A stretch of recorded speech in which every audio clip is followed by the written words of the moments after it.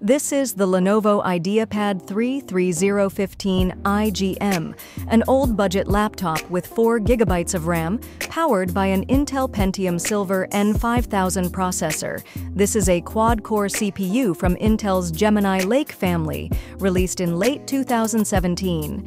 It is built on a 14-nanometer process with a base clock of 1.1 GHz and a boost clock of up to 2.7 GHz.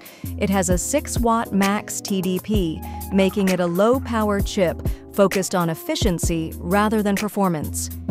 The integrated Intel UHD graphics 605 with 18 execution units and a max frequency of 750 MHz is capable of handling basic graphical tasks, but is far from a gaming GPU.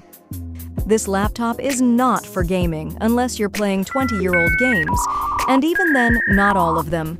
And I'm going to turn it into a gaming laptop. Kind of. To achieve this, I will connect a GTX 1050 Ti through its M.2 A+E key slot. To make this work, I'll be using this M.2 A+E to PCIe adapter. Later, I will try this adapter on a real gaming laptop to see the limits of the M.2 A+E port.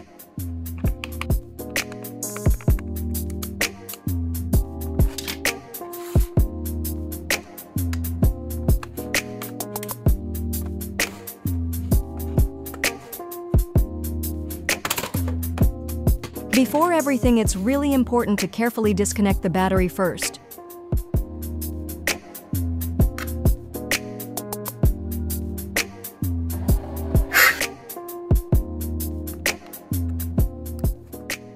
This is the M.2 A+E port. This one is usually used for Wi-Fi cards, but not for video cards. Will it work?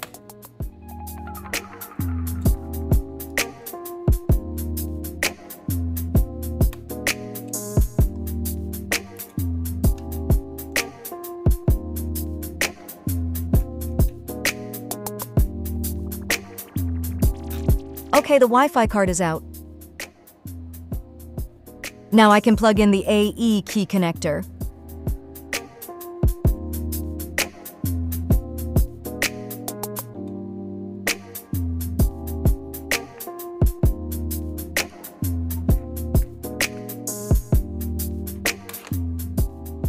Now the laptop is ready for the GPU.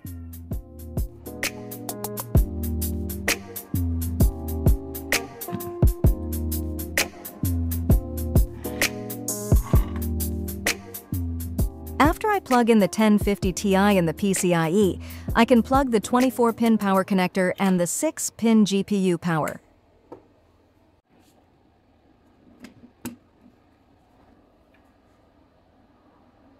And now the moment of truth. Will it actually work?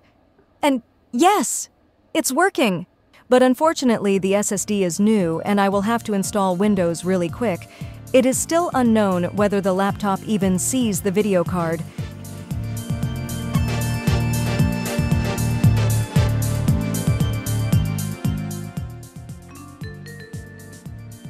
I rush to open the device manager and the GPU is not working. There is a problem. It's the error code 34.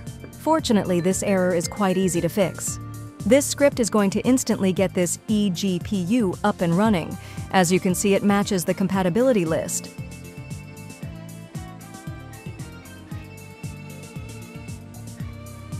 I downloaded the file, then I unzipped it and opened it.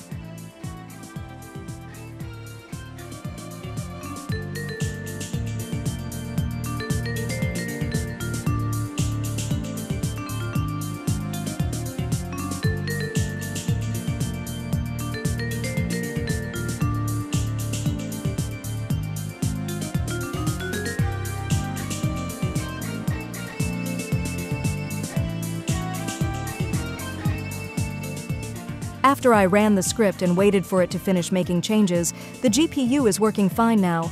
I will download the official drivers from NVIDIA.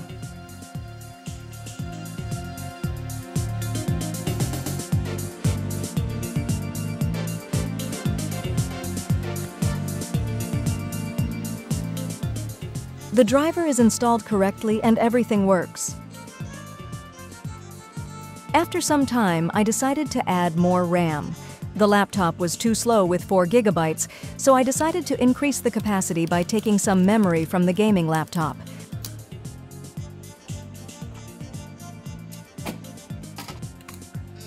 The battery is detached, the RAM is obtained. These 16 GB will do a great job. We are going to get back to this laptop soon. The difference between the budget laptop and the gaming laptop is huge. The gaming laptop features a powerful cooling system with 2 fans and 5 heat pipes. Under the hood, it houses a high-performance Intel Core i7-136020H processor and an NVIDIA RTX 4060 8GB GPU, delivering excellent gaming performance at max 140 watts on the GPU. Interesting! According to Intel's website, this laptop supports a maximum of 8 GB of RAM. But in reality, it runs perfectly fine with 16 GB. That's twice the official limit.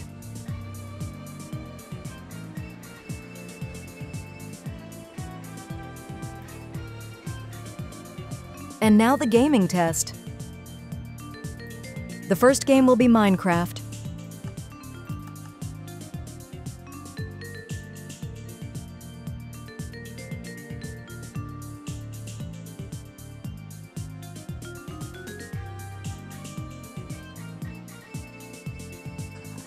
The performance is very bad. Something must be wrong.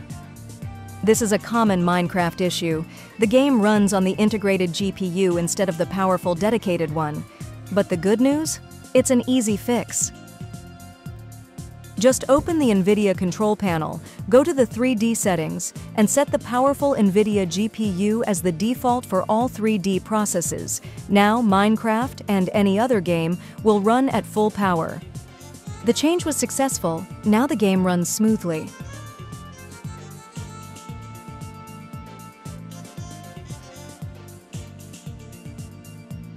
See this? The CPU is running at 100% load, yet the game still runs poorly. That can only mean one thing: the processor is too weak for this GPU, creating a performance bottleneck. Even with the settings at their lowest, the FPS won't go above 100. That's strange. Normally, lowering the settings should boost performance. Something is clearly holding it back. As we can see, the laptop's chip is quite weak, limiting performance. So later, I'll connect the adapter to a gaming laptop to test this port's limits. But first, let's move on to the next game test. The next game is GTA 5, well known for its good optimization even on weaker systems. I've launched it on high settings to see how the laptop handles it. Let's find out.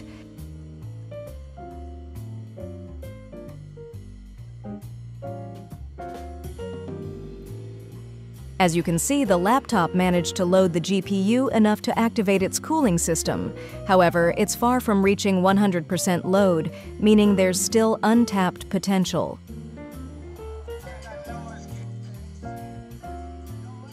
The maximum power consumption of this GPU is 83 watts, but this laptop only manages to load it to 37 watts.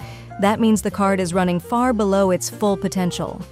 The GPU is loaded at approximately 44% based on its power consumption.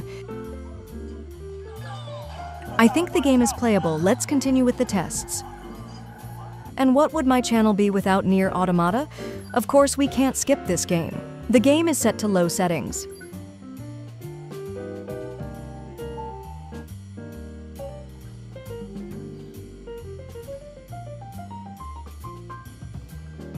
Nier Automata pushes the GPU more than the other games, reaching up to 50 watts. That's about 60% of its full performance, but still far from its maximum potential.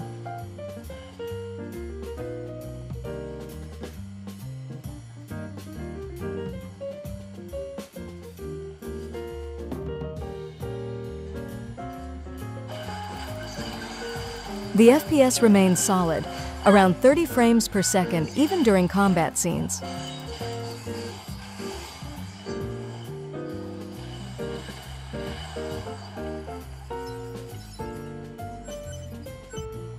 Now let's see what it's capable of against maximum settings.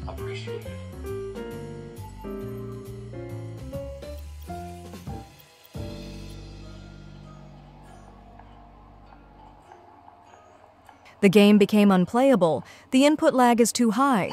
However, even with the weak processor, the GPU managed to get a slightly higher load than before. Off camera, I tested whether the laptop would get more FPS by connecting an external monitor, but unfortunately, nothing changed. I think it's time for the real gaming laptop. Let's test the limits of this adapter. I carefully removed the SSD and Wi-Fi card and installed the adapter.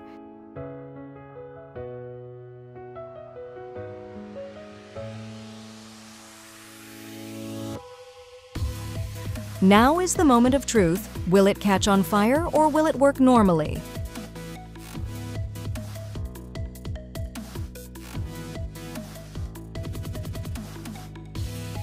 And yes, it's working. First, I'll remove the powerful GPU to ensure it doesn't interfere with the upcoming tests.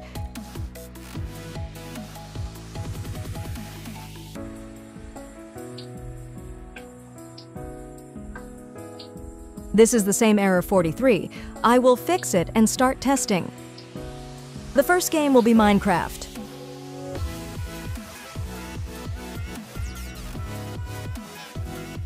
All settings are at maximum, and look at the performance. The game runs great.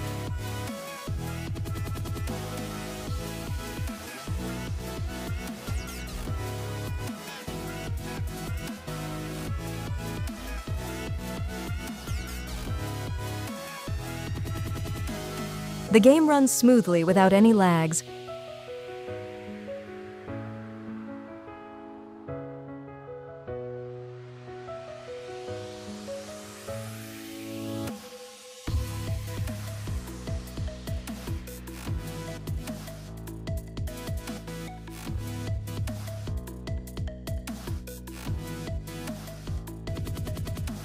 After the success with Minecraft, let's see how GTA 5 performs.